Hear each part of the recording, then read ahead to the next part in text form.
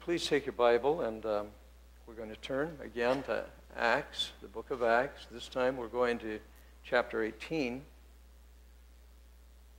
We've been following the Apostle Paul's missionary outreach to Europe for the past 5 weeks. We've been looking at this, and up to this point, he's ministered in 4 European cities. The apostle has been to Philippi, and that was certainly a serendipitous moment for Paul and his co-workers. They had planned to go into Asia, but the Lord forbid them. And in a vision, he saw a man from Macedonia saying, "Please come to us." And so there was this radical redirection of his ministry to now go west into Europe. So the first city was Philippi. From Philippi, he went on down to Thessalonica, from there to Berea, and then to Athens. Now, after spending this shorter period of time in Athens, he's coming to the city of Corinth, and that's where we pick up the story today. And Corinth is the capital city of Achaia, a Roman province. Well, let's read Luke's account, chapter 18, verse 1 and following. After this, Paul left Athens and went to Corinth, and he found a Jew named Aquila, a native of Pontus, recently come from Italy with his wife Priscilla, because Claudius had commanded all the Jews to leave Rome. And he went to see them, and because he was of the same trade, he stayed with them and worked, for they were tent makers by trade. And he reasoned in the synagogue every Sabbath, and tried to persuade Jews and Greeks. When Silas and Timothy arrived from Macedonia, Paul was occupied with the word, testifying to the Jews that the Christ was Jesus. And when they opposed and reviled him, he shook out his garments and said to them, "Your blood is on your own heads. I am innocent. From now on, I will go to the Gentiles." And he left there and went to the house of a man named Titius Justus, a worshiper of God. His house was next door to the synagogue. Crispus, the ruler of the synagogue, believed in the Lord together with his entire household. And many of the Corinthians, hearing Paul, believed and were baptized. And the Lord said to Paul one night in a vision, "Do not be afraid, but go on speaking, and do not be silent, for I am with you, and no one will attack you to harm you, for I have many in this city who are my people." And he stayed 1 year and 6 months, teaching the word of God among them. But when Gallio, the proconsul of Achaia, the Jews made a united attack on Paul and brought him before the tribunal, saying, "This man is persuading people to worship God contrary to the law." But when Paul was about to open his mouth, Gallio said to the Jews, "If it were a matter of wrongdoing or vicious crime, O Jews, I would have reason to accept your complaint. But since it is a matter of questions about words and names and your own law, see to it yourselves. I refuse to be a judge in these things." And he drove them from the tribunal. They all seized Sosthenes, the ruler of the synagogue, and beat him in front of the tribunal. And Gallio paid no attention to any of this. Father, we just ask you to help us now as we try to open this text to understand what's here. Would you bring to our attention those things that will help us Help us understand your ways and also for us to grow in our faith. And so we commit these minutes now into your hands. Bless them and feed us. In Christ's name, amen.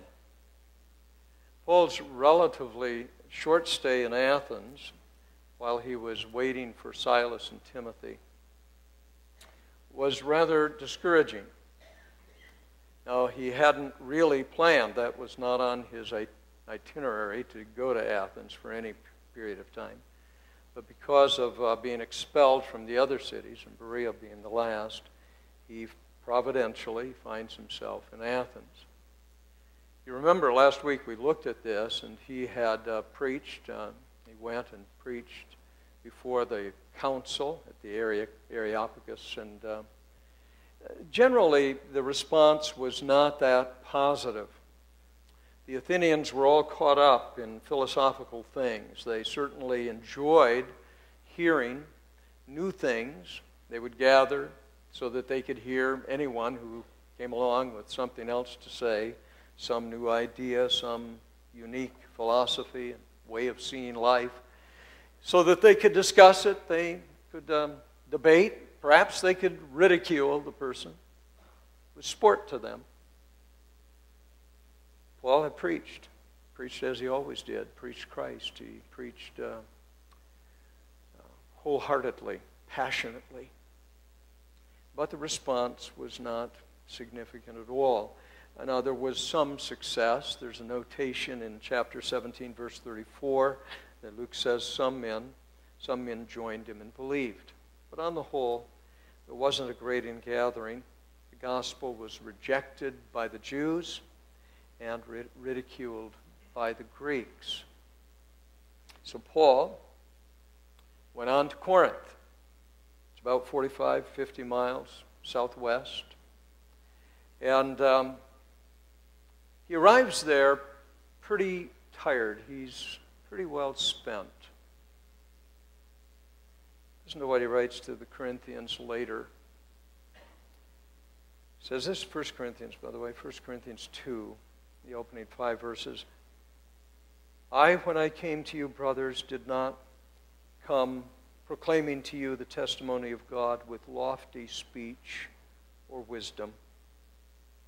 For I decided to know nothing among you except Jesus Christ and Him crucified. And I was with you in weakness and in fear and much trembling. And my speech and my message were not in plausible words of wisdom, but in demonstration of the Spirit and of power, that your faith might not rest in the wisdom of men, but in the power of God. Leaving Athens, leaving that environment, that intellectual center, certainly hearing all of the lofty words and speech of those around him there. No doubt that was part of his engagement with them. He now travels down to Corinth. He said, I've come to you, and there's only one thing I want to do. I don't want to get caught up in high-sounding speech. I just want to preach a simple, straightforward gospel. I determined that I'd only preach Jesus Christ and Him crucified. I'm going to focus on the sacrifice of Jesus. I'm going to talk about the theological and the redemptive implications of that event. I want you to know that there is a Savior, one who sacrificed Himself fully for you, one who paid the price for your salvation, took your judgment and your punishment. That's all I really want you to know. I came in fear and trembling and weakness. See, after what Paul had experienced in Athens, he's very aware. And maybe this is something we need to be much more aware about ourselves. He says, I came and I was weak. I'm weak. I came to you as a weak man. as a fearful man, in much trembling.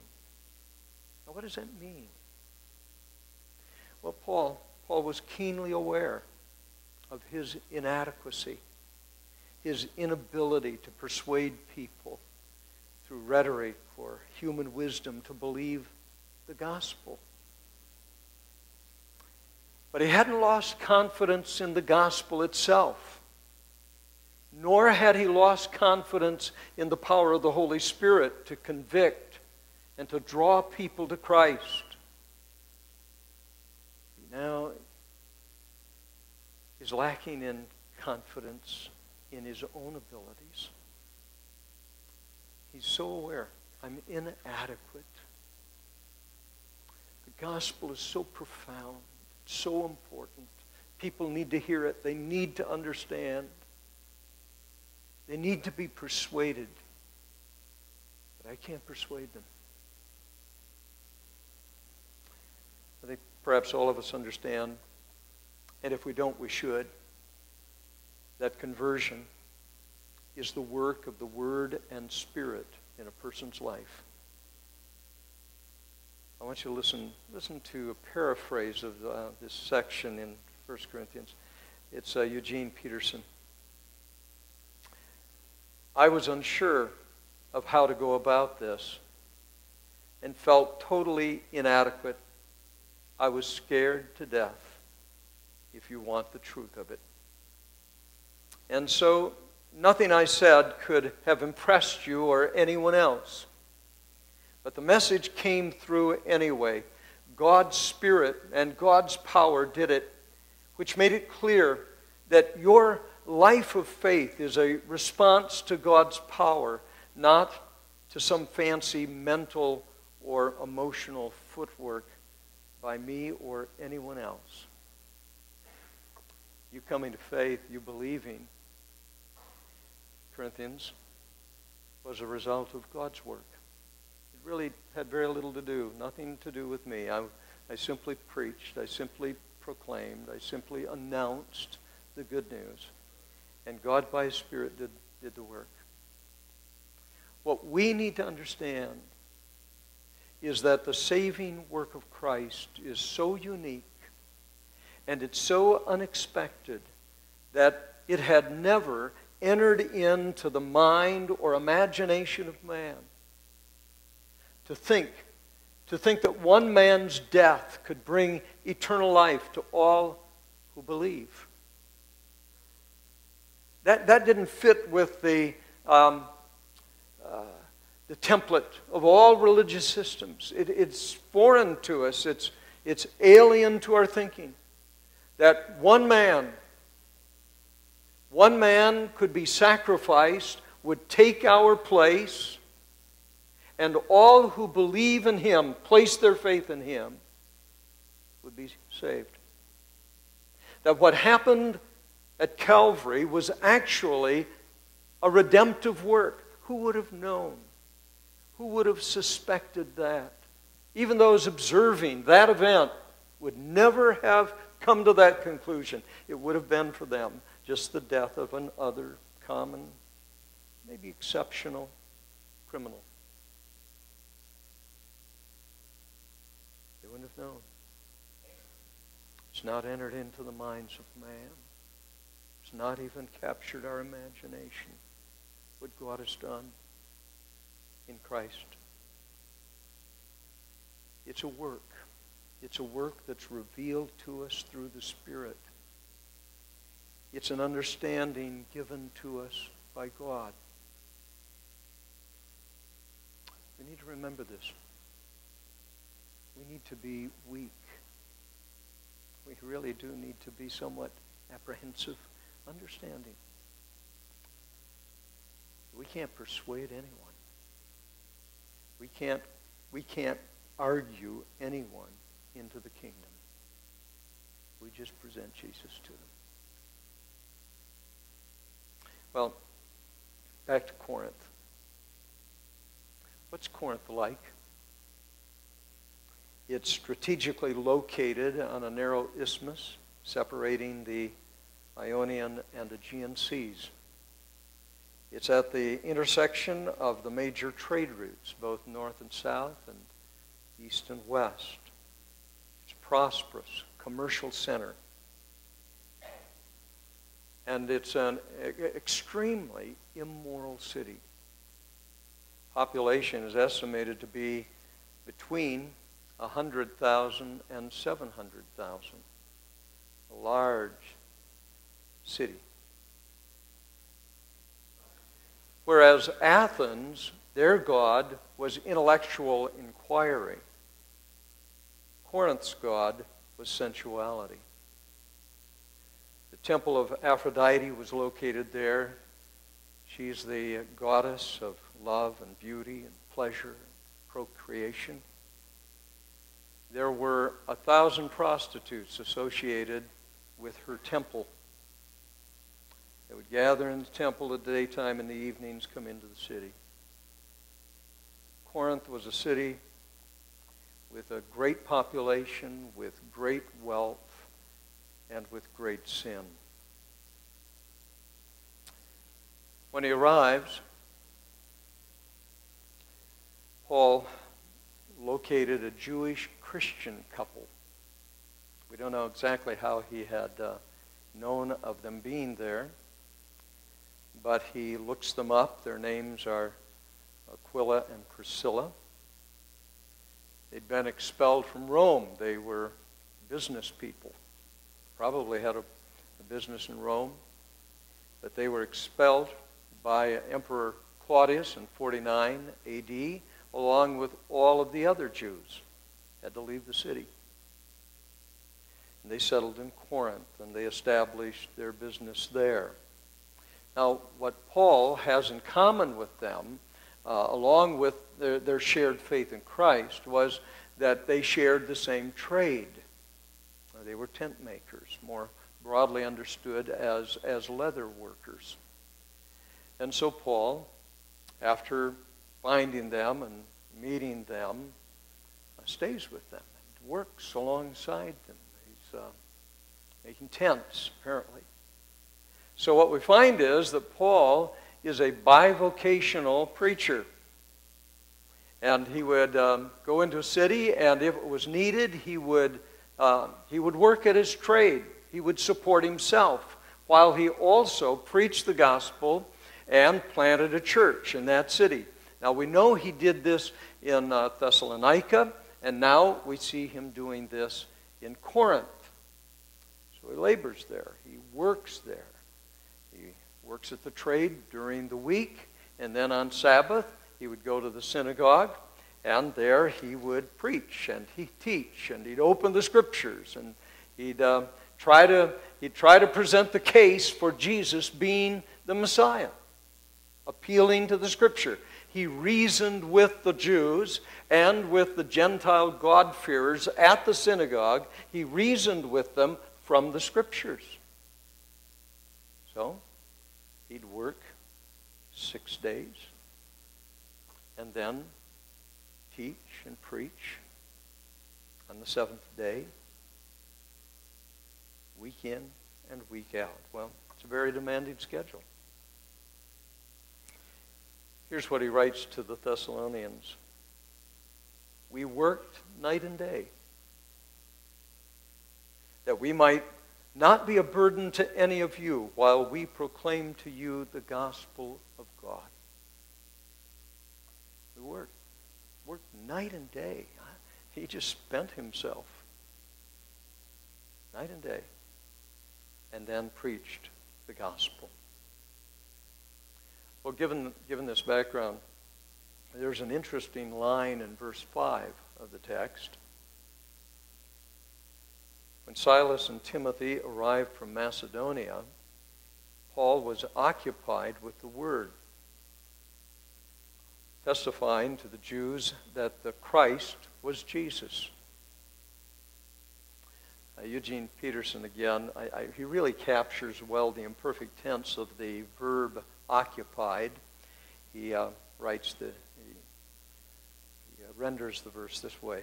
When Silas and Timothy arrived from Macedonia, Paul was able to give all his time to preaching and teaching. Now, it's not clearly stated, but it appears as though Paul's financial situation had changed with the arrival of Silas and Timothy. He's now able to devote himself to his primary work, that of preaching and teaching. So he's occupied with preaching, handling the word, opening the word to anyone that would listen. Perhaps he had received some support from Philippi, Thessalonica. Actually, Philippi, even though it wasn't a wealthy church, was one of the churches that did, on a regular basis, contribute to Paul and support him in ministry. Well, it freed him so that he could devote himself to what God had called him to do, and that's preach the gospel. Paul recognized this is just an interesting kind of thing. It exposes something about a man with a real calling and a pastor's heart, especially when you're a church planter, willing to do whatever's necessary. So he works, but then support comes. Now he's freed so that he can preach and devote himself to this work. This is the primary calling and task of a pastor, is to pray and to give himself to the ministry of the word. That's what we're called to do. Sometimes the circumstances are more demanding than others, and so certainly we see this in Paul. Now he's thriving. He's now in this place where he is not distracted. He is preaching.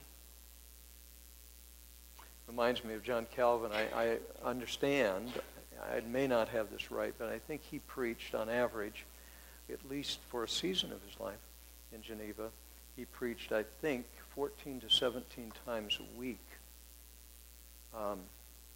And not the same sermon, a different sermon. Plus he wrote commentaries and wrote personal correspondence and traveled. I have no idea how he did that. That man must have been tired. That's all he said. Well, Paul was tired. But he's devoted himself. He's occupied with the word.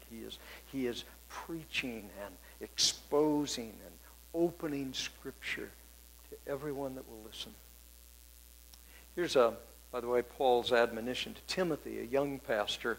He writes to him, I charge you in the presence of God and of Christ Jesus, who is the judge of the living and the dead, and by his appearing and his kingdom, preach the word, be ready in season and out of season, reprove, rebuke, and exhort with complete patience and teaching. For the time is coming when people will not endure sound teaching, but having itching ears they will accumulate for themselves teachers to suit their own passions, and will turn away from listening to the truth and wander off into myths. As for you, always be sober-minded, endure suffering, do the work of an evangelist, fulfill your ministry. Your ministry is that of gospel proclamation. As a pastor, and I think I can speak for all of your pastors, I understand that being free to pray and study and preach is a great privilege. And it's also a solemn responsibility. What confronted Paul in Corinth is what confronts us in Medford. Profound spiritual and moral decay. Everywhere Paul looked, he saw need. He saw a need for Christian revival and moral reform. So what does he do? Let me just roll this back a bit. I think if you've been in church very long, you've heard some comments about Corinth. It was a city known for its sexual license, Can you imagine a city just full of sailors and all sorts of people coming in and out, free to do whatever they want? And it's an open city. And if you were called a Corinthian, it was not a compliment. It was notorious for its blatant, open sinfulness. Well, that's what Paul sees. So what does he do? What does he do? Well, he preached the gospel. He understood that for moral reform to be real and lasting, it has to be grounded in true Christian conversion. And certainly, moral behaviors can be imposed on us externally by law, and there's a place for this.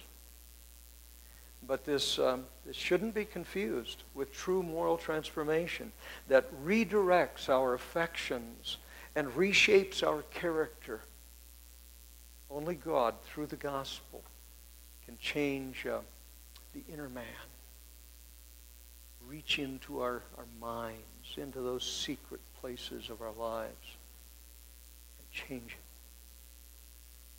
transform it. Make us love things that we once hated and hate things that we once loved. So Paul, even though these people, they rejected him, they rejected the gospel, he preached to the Jews, and he's telling them that Jesus is their Messiah. He's reasoning with them, but they reject the message. In fact, they actively oppose him and they mock him. And so there comes this point where Paul, he honors their opposition, and he quit appealing to them. You know, sometimes we need to know when to let it go. Paul did. But he also let them know that they were now solely responsible before God for what they had done, for their rejection of this good news. Verse 6, he says, "Your blood is on your own heads. I am innocent." Rejecting the gospel, turning your back on Christ, is a serious matter. It's a life and death decision. None of us in this room should take it lightly. Are you trusting Jesus? Every day? Paul now turns his attention to the Gentiles.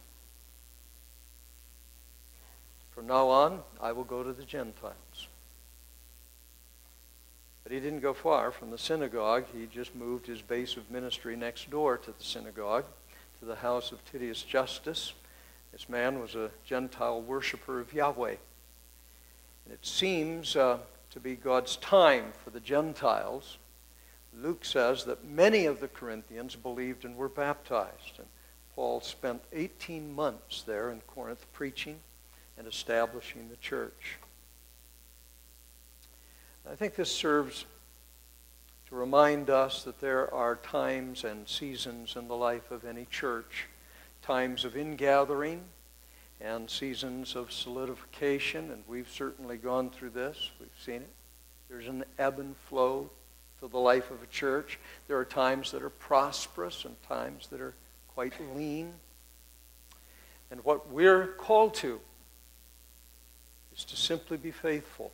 Faithful in our following of Christ and in our preaching of the gospel, no matter what the conditions are. Remain faithful. Persevere. Now let's just get to the last little section. Given this fact that Paul came to Corinth struggling with self-doubt, God was gracious to him. God appeared to him. There's this vision that he has in verse 9. "Do not be afraid, but go on speaking and do not be silent, for I am with you, and no one will attack you to harm you. For I have many in this city who are my people." This had to be very reassuring to Paul. when feeling inadequate, and this applies to us, when we're feeling inadequate and not naturally capable of doing what's required of us, it's good to know that we don't have to be anxious and afraid. The statement, "do not be afraid," surfaces frequently in Scripture because feelings of inadequacy are very common among God's people. Maybe it exposes the kind of people God calls. Not always the most bold and the greatest leaders by nature. Well,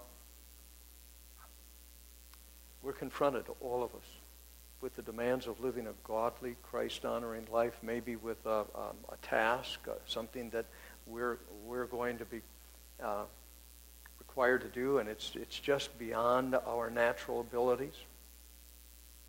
Well, this is when we need that reassuring word. Do not be afraid. This is a line that is frequent. In fact, it's one that's associated with many of the Bible's heroes. Let me just list some. This phrase, "do not be afraid," was stated to Joshua, Elijah, Elisha, Jeremiah, Jesus' disciples during the storm on the Sea of Galilee, Peter, and then Paul here, and also to Paul again during shipwreck. Do not be afraid. Now, one thing I've observed over the years now that I've grown as a Christian, and now I'm a little older, and also been able to observe lives of other Christians. And that is that the older we get and the more seasoned we become, the more inadequate and incapable we feel, especially regarding the Christian work we're called to. There's something about being young and naive and somewhat dumb that you can just conquer the world. So after living, after being confronted with your own weaknesses and failures, that you begin to see yourself properly. You become more aware of your need for God's help. And perhaps this is as it should be, because Paul learned later to be content with his weaknesses, knowing that when he was weak, then Christ was made strong in his life. The Lord stated it this way to Paul: "My grace is sufficient for you, for my power is made perfect in weakness." My power comes to its intended end in your weakness. When we're weak, he's strong. Isn't this reassuring? But why shouldn't we be afraid? Why should we speak boldly for Christ, even in our sense of inadequacy? Well, the answer is given in a short 5-word phrase: "For I am with you." This is all Paul needed to hear. This is all he needed to know. It should be sufficient for us as well. For I am with you.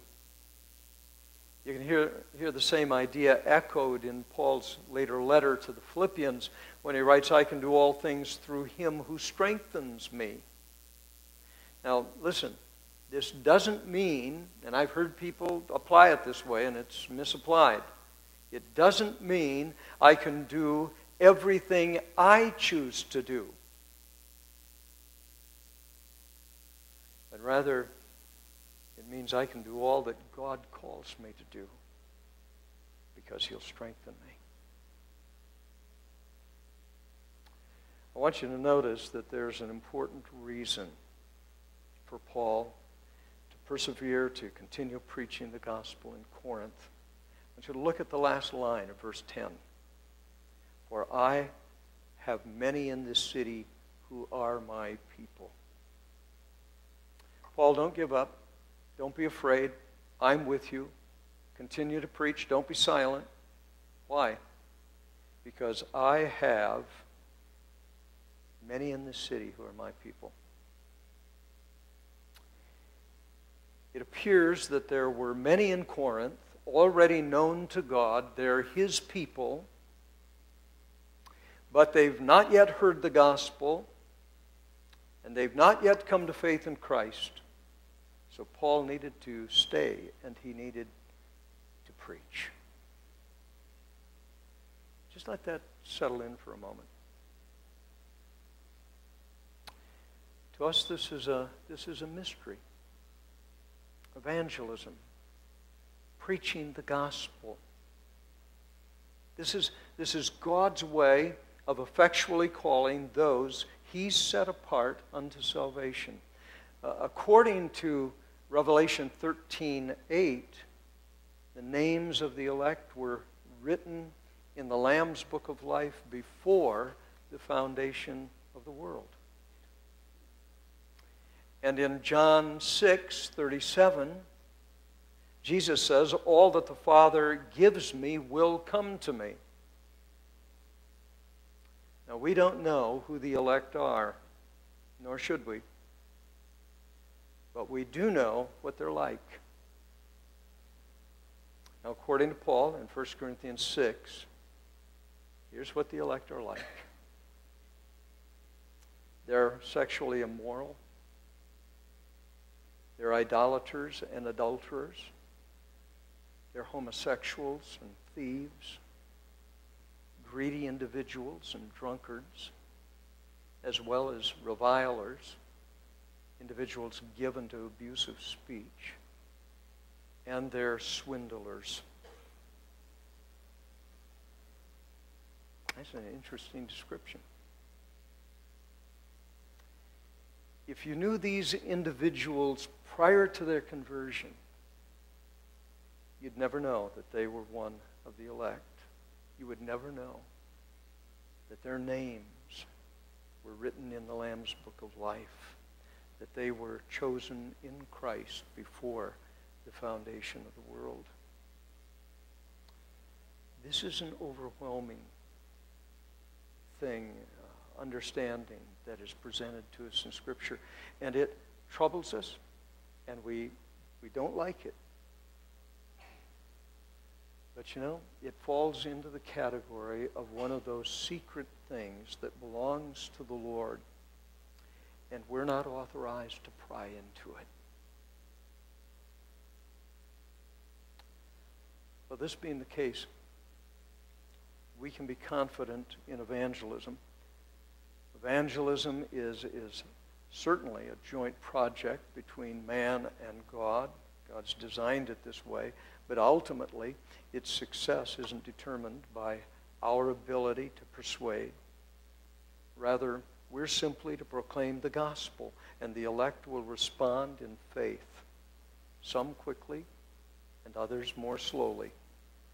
So, we announce the good news, and God does the saving, and he does it from beginning to end. Listen to J.I. Packer, Dr. Packer, on this point. So far from making evangelism pointless, the sovereignty of God and grace is the one thing that prevents evangelism from being pointless. For it creates the possibility, indeed the certainty, that evangelism will be fruitful. Apart from it, there is not even a possibility of evangelism being fruitful.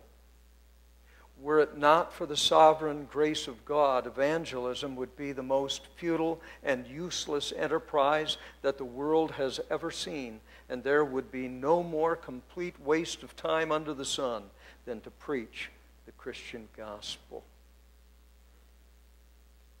It's important for us to remember that we're called to preach, to bear witness to Christ, and make disciples. We're not called to save. That's God's work. I used to sit under sermons where they told me that if I didn't preach or didn't witness to somebody, every person that passed me on the street that I didn't tell about Jesus, their blood was on my hands. That was a horrid, horrid burden to bear. It's God's business. I don't understand it, but I embrace it and I rest in it because he does all things well. Well, folks, thank you for listening. It's been a little bit of a lengthy time, but what we have is Paul. He stays in Corinth. He's there a year and a half. He preaches the gospel faithfully. He disciples new converts. The Jews, again, they tried to disrupt his work unsuccessfully. And so he stays on many more days, finishes his work before he goes on. Here's a point, and I'll close with this point. Let's persevere. Let's remain faithful. Let's serve Christ. Let's serve him even when things become difficult. Perhaps you're in a hard season right now. Here's what you need to hear. Do not be afraid, for the Lord is with you. He's with you. Heavenly Father, we thank you for the encouragement we receive from your word, how you speak to us through it. We thank you for those who have gone before.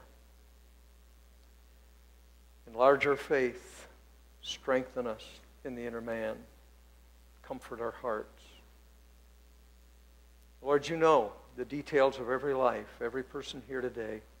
You know those that are struggling, that are faced with problems that seem insurmountable. Would you reassure them again? Reassure them this morning that you're with them. Give them peace.